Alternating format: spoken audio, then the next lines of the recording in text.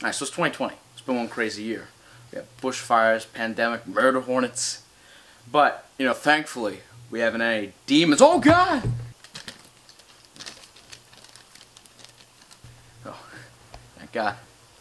Just a piddly little red demon. Just a sad, small little red demon. Now, thankfully there are no blue demons.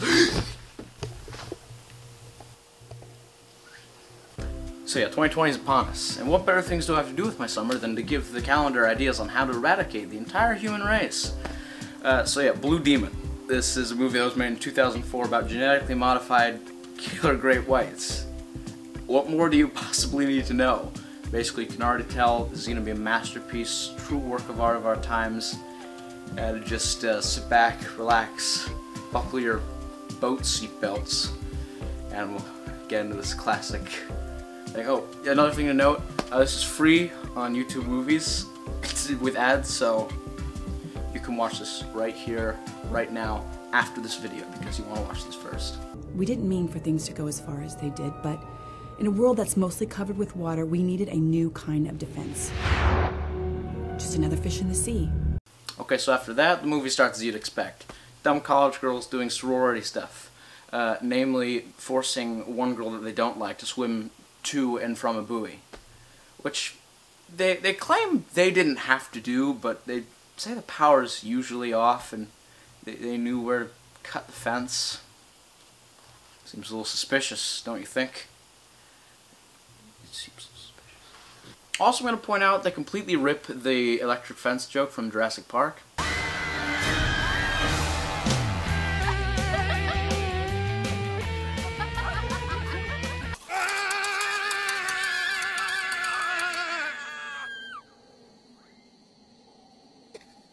Great. Either way, a cop shows up while one girl's at the buoy, and the other three start making their getaway, while Mel is violently pulled under the water. Her friend is so distraught that she temporarily forgets how to show concern as her friend dies. As the new girl tries to save Mel, for some reason Mel's arm rips in half. Because, you know, physics. Anyway, it doesn't matter because those weren't the main characters. The main characters, Doctors Nathan and Martha Collins, respectively, There is a typo in the script. Her name is Marla, not Martha.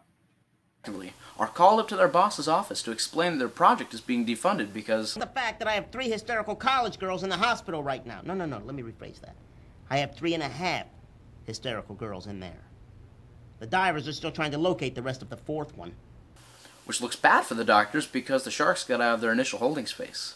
But not out of the perimeter fence? Which their boss admits he's been intermittently shutting off the electricity from? And the girls trespassed on it by cutting the fence? I don't really see the liability here. I mean, don't get me wrong, this is exactly what would happen in real life. Even though they're the ones who trespassed and they did everything wrong, they would still sue. They would absolutely still sue. Probably the most realistic part of this movie, to be honest with you. They have to present some big results quick or lose their pointless jobs. So after they dump some exposition... I'm sorry, you don't consider genetically engineering a new breed of great white sharks results? Capable of living in either fresh or salt water, trained to recognize specific targets to defend? Larry asks if they respond to commands, to which they decide to show him the fruits of their labor. They've programmed the sharks to be able to follow commands, keeping them from eating the leg they threw in, except for the obligatory rogue element, Red Dog. Not that you'd know which one Red Dog was, because they didn't give him any distinctive markings or scars or anything. Just minor movie elements, it's fine. But because Red Dog doesn't follow commands, Mr. Van Allen is not impressed and gives them a deadline. Yay, I'm sure they're very stressed. Where are the divorce papers because the writers couldn't manufacture meaningful drama with the story? Ah, there they are, of course. So Nathan doesn't put up a fight to get divorced, and he asks for the ring back, which, logically, she goes to the dock to get soap to get it off. Why she wouldn't just go to a bathroom or a janitor's closet? I don't know. We then see the slowest sharks in the entire ocean. So she falls in, the guys rush over, and Avery shoots a literal air at the shark. Thankfully, these are the most mentally incapacitated sharks you could have possibly created. Riveting. We soon cut to 6 weeks later, where the gang is presenting the sharks to a room full of government officials, including over-overtly militant patriotic general man who's super unrealistic but low-budget films think is a good idea anyway guy. I love all the things they do in this movie to stretch out that feature film time. What I'm about to say to you must be kept in the utmost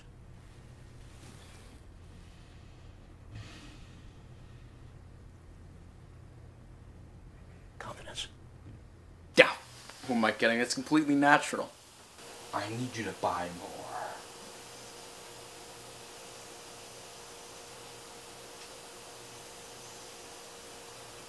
Cranberry pomegranate juice.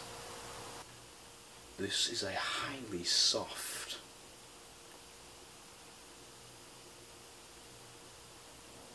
kitty cat.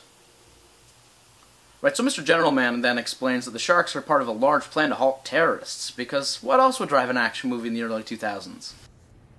For some time, we've been concerned about the possibility of a terrorist threat. Except the terrorists are using a Russian suitcase bomb? The Russian government informed us that it may have lost at least 100 of their so-called suitcase bombs. Portable nuclear bombs, small enough and light enough to be carried in a suitcase. You just take the two biggest, most generic American fears and crush them together into one big ball of convenient plot drive.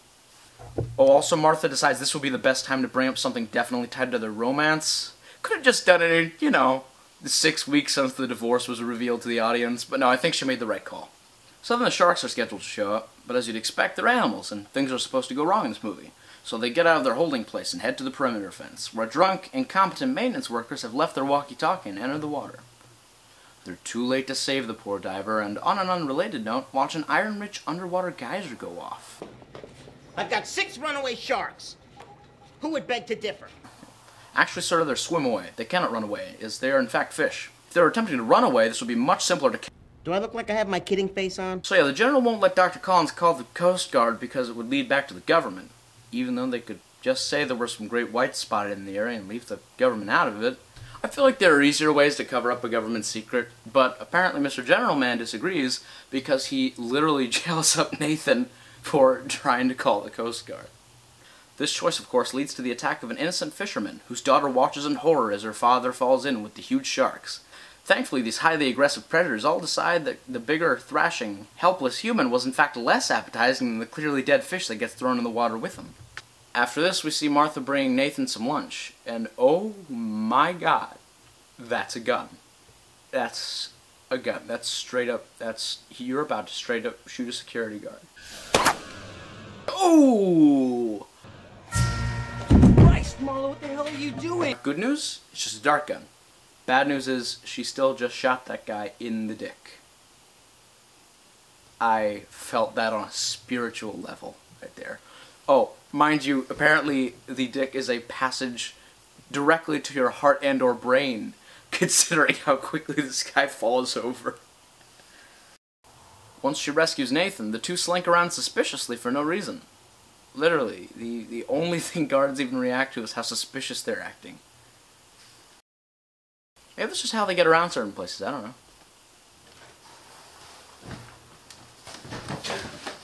Are you hiding from someone?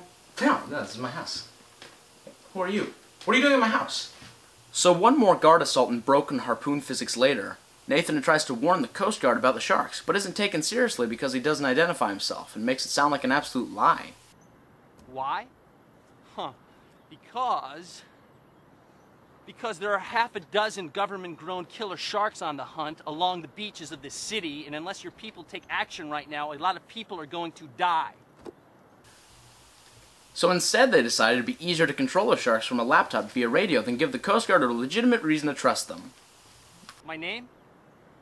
That's not important. Damn bureaucrats! Yeah, bureaucrats are the problem here. What's important is that you need to send your boats out right now, armed with everything you've got. They evacuate most of a beach in time to blow up 4 of the remaining sharks, but as Nathan reawakens in the hospital, it dawns upon him that Red Dog is missing, which leads them to discover that Avery is a traitor who created a program to mask Red Dog's location. And the General reveals that he and Avery worked together to sabotage the project. Avery for money and Remora because of thinking the military was going to get defunded into social programs? Because, you know, there wasn't enough terrorism as it was, so they had to manufacture it makes sense.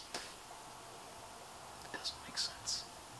Martha throws a life preserver at Remora, which, as you'd expect, completely baffles and disarms the war-hardened general. And they set out to find Avery's mobile lab, where they discover that Red Dog has the suitcase bomb and is on his way to blow something up. Nathan gets knocked out outside, however, and the chase ensues in the most time-filling, anticlimactic way possible. Once Avery crashes into the side of the road, they stop Red Dog from blowing up the Golden Gate Bridge, sending it back to base to completely obliterate the general. But apparently nothing else? Even though it's supposed to be an atomic bomb? Doesn't matter. It wraps it conveniently and quickly. Martha reveals that what she kept trying to say is that she never filed the divorce papers, and they all live happily ever after. Or do they? Find out in Blue Demon 2, Electric Boogaloo. But no, they never made a sequel to this movie. What if they did? What if they made Blue Demon 2, Electric Boogaloo, 2020? It's not 2019. What if it's based on a true story? What if it's out there, looking for you, right now? Oh no. Look out behind you! Wow, it's been a long time since I posted. Hi there! Hope you enjoyed this video, and if you did, please consider subscribing and clicking that bell to know when I next post in the next 4,000 years. But no, in all seriousness, I really enjoyed making this video, and if you want more stuff like this, please let me know by maybe leaving a like and maybe a comment. That'd be quite nice, so you don't have to. I'm not going to force you.